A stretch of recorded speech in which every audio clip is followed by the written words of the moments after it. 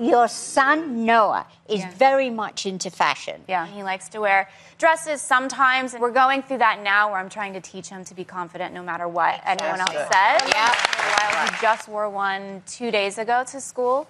And he came home and I was like, how was it? Did any of the friends at school have anything to say? And he was like, well, all the boys laughed when I came in, but he's like, but I don't care. I love dresses too much. How dare she? How dare she teach her sons to be confident in themselves? How dare she allow them to wear dresses and not be ashamed? Calling Megan a narcissist, like a malignant narcissist, is just like, it's a bit much for me. They're growing their hair long because they're a kid. That's what they want to do. They're wearing pink because as a kid, that's what they want to wear. But conservatives, the same people that were saying, let kids be kids, are now saying that these young people, just because they have long hair, are little girls now. And they're being forced to transition. What happened?